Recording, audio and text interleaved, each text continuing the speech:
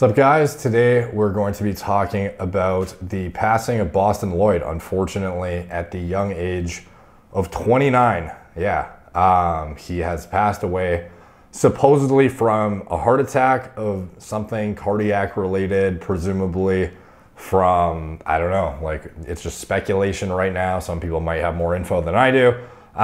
He was waiting for a kidney transplant and was preparing for undergoing dialysis treatments and whatnot. If you want to see the updates on that, you can check out Leo's channel, Leo and Longevity. He was much closer to Bostin than I was, and I really, as shitty as this was news for me, like immediately I felt horrible for Leo, Bostin's family, anyone who is actually like very close to him and is going to be, it's going to be very impactful on their everyday life. Like these are, Leo is a very close friend to Bostin. I can only imagine what his wife Ariella is going through right now and his sons. It's fucking horrible, dude. Like this is actually a big loss to the community. He was an individual that was very polarizing, obviously, but to his friends and to people like that he didn't need to help. He was actually a very nice guy, despite the fact that he is known as the the abusive drug guy. He never imparted that on his clients, as far as I know. He always had very responsible tactics with his clients, and he reserved the extreme experimentation for himself. And a lot of things have been kind of, I don't know, clarified in the bodybuilding world, as a result of his endeavors and putting himself in harm's way. Like, as insane as that sounds, like some of the shit he has done has actually probably saved a lot of people. Like the fact that he put himself on, like, I know there was that experiment. He did like 5 to 10 grams of gear or something. And he himself reported, who was once a guy who thought more is better, he reported that he did not grow any better. And as a result, a lot of guys have realized you don't need to use like unlimited amounts equals unlimited growth. It doesn't work like that. There is a dose diminishing returns response when it comes to anabolic exposure. And despite the fact that he imposed that on himself, like that education was then imparted on, the bodybuilding world, and hopefully avoids a lot of people unnecessarily abusing the shit out of anabolic steroids. And as well as his early passing, a lot of people are going to realize that even just, this lifestyle in general, you're burning the candle at both ends. You're basically significantly expediting everything in terms of organ durability, in terms of stress on your general just system overall. It's very, very taxing, and there are safer ways to go about it. And unfortunately, he was only learning about those methods on the latter half of his, like, it's not a career necessarily, but he basically treated bodybuilding like he was, a pro many times, with how adherent he was to, a strict diet, strict training, strict drug use for sure. And he had learned, through guys like Leo, the importance of, lipid management, the importance of keeping your blood pressure in check. Like, as far as I know, he had chronically high blood pressure that went unaddressed for years. And only more recently, with the kidney deterioration, did he start using things like angiotensin receptor blockers, ACE inhibitors, looking at beta blockade, using potentially looking at lipid management. I'm not sure if he was on a statin or if he was on ezetimibe or anything of this nature, but these are all prudent, proactive, prophylactic strategies that should be deployed, I think, in bodybuilders nowadays who are exposing themselves to, now, while it's not Bostin Loyd levels of stress, they are even heavier than Bostin, eating more food than him. Some of them are using, a shit ton of drugs, for sure. There was a shit ton of drug use in the pro bodybuilding world, or even the bodybuilding world in general, with guys who are trying to chase that look. Even if they're not competing, that is definitely fucking rampant.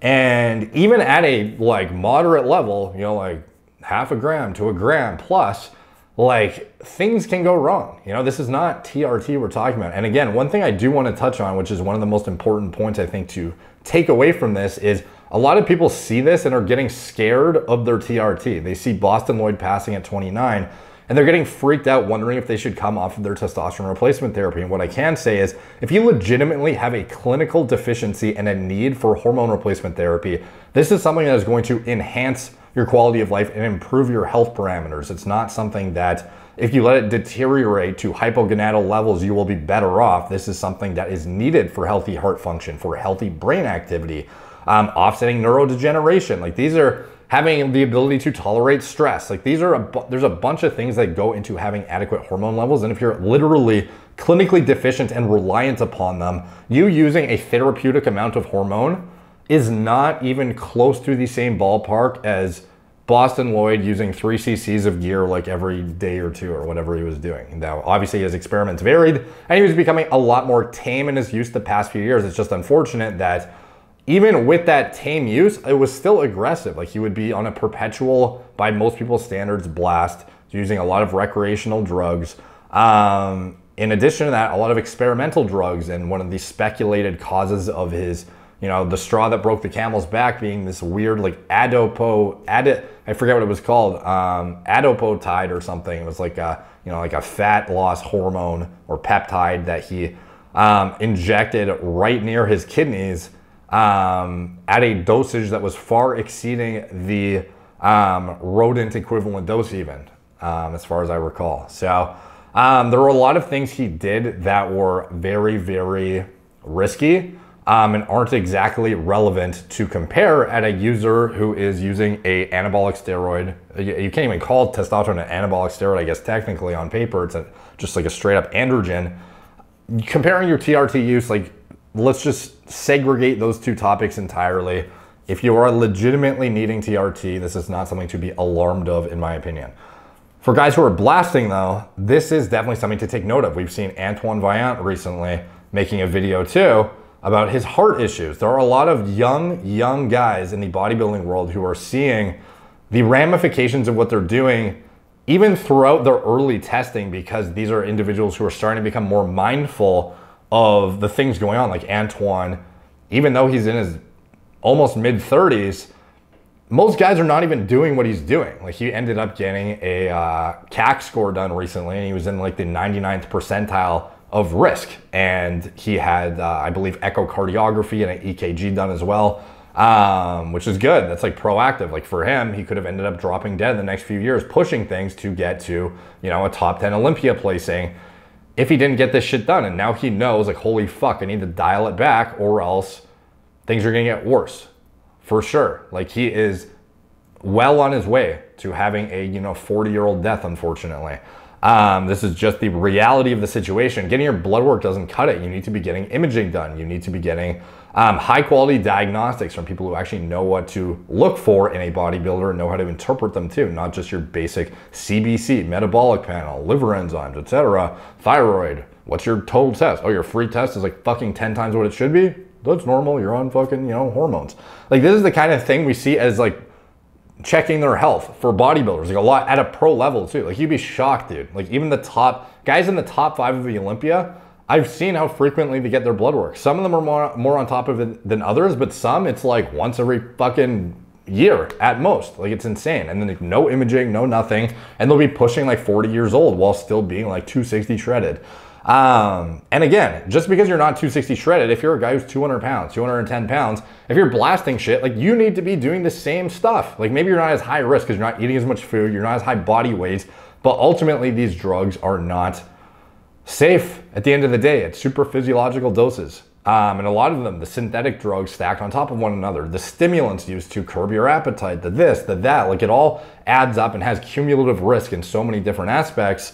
And the unaddressed blood pressure, again, like something that is so easily attenuated if you just know what to do and are looking for it. Like if you don't have a blood pressure cuff at your house yet and you're bodybuilding, like what the fuck, dude? You know, that's something everyone should have in my opinion. If you are not maintaining like 120/80, like check that shit out, dude. Angiotensin receptor blocker, look into it. Like this is basic stuff in my opinion. Attenuating cardiac remodeling. Like you need to be proactive about this stuff because reversal and getting back to baseline, like it's always prevention is worth, I will never remember the saying. It's like an ounce of prevention is worth a pound of cure or something like that. It's like trying to reverse something is always way more problematic and difficult than just preventing it from happening in the first place. So being on top of your shit from day one. And this is why actually knowing what you're talking about before you even use your first cycle of test super fucking important, super prudent for your health management. If you're 21 years old and, you know, talking about how sick using fucking Tren is and this and that and blasting hella shit, yeah, you'll be able to get away with it for a number of years, but at some point it catches up with you. And, you know, the rate at which it catches up with you, genetic dependent, diet dependent, abusive, drug choice and dosage dependent, sleep hygiene dependent, all of these different things. But at some level, you are taking years off your life. Even if you're 21, your organ durability is at, you know, super high, but it's ultimately taxing still. Just because you're not seeing the manifestation of side effects like in front of your fucking face, like there are things going on at the micro level. Plaque accumulation, cardiac remodeling. Like these are things you're not gonna notice or feel until something fucked up happens and you have a jammer or something goes on. So again, like how many people feel their kidneys like fucking deteriorating? Not, you know, like Bostin even said he felt normal a lot of times when he was like literally on a list to get a transplant. Even recently, he said he feels good and like normal many times. Obviously this was transient, but still like the fact that you can be borderline in the state he was in and still feel like okay on some days, that just goes to show how fucking important diagnostics really are at the end of the day. So huge loss in my opinion. And as far as like my personal experience with the guy, it's always been positive. Like even before I had a YouTube channel, I had emailed him a couple questions way back in the day when he was like this huge, like one of the biggest like blowing up names in the fitness industry. And I was a fucking nobody. I had sent him an email just asking some like dumb, like newbie question. And he answered me, you know, like he didn't have to do that. He took his time out of his day to answer me and was very nice about it. You know, and I always remembered that. Even today. So, you know, that kind of stuff. He was a very selfless guy, would go out of his way to help his friends, would never double cross anyone. And like even recently, some of the shit going on with Leo and like, I don't know, I think it was like RX Muscle told Bostin to like not go on Leo's show anymore or something. And he was like, fuck that. You know, like I'm friends with Leo. That's not going to happen. So, a very, very loyal friend and a big loss to the community in my opinion, and he will be missed. So thank you guys for watching. Talk to you soon.